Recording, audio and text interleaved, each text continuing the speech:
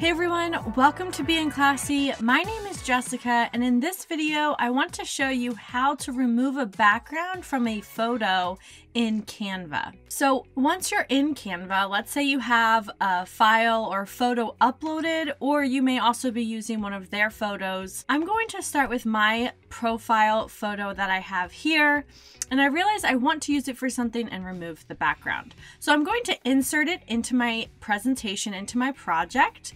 And once it's selected, go to the top left corner of your editing page and click on Edit Image. Now, Background Remover is only available with a Canva Pro account. So if you would like to do this, you do need to make sure you have a Canva Pro account. And you can go ahead and click on Background Remover. Once I click on Background Remover, it's going to take a second to figure out what is the background and what should stay.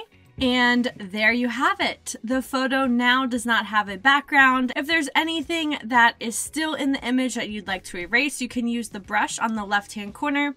Or if it didn't quite remove the background the way that you wanted it to, you can always restore it back to its original version. Once I am done, I can go ahead and click Apply. And there you have it.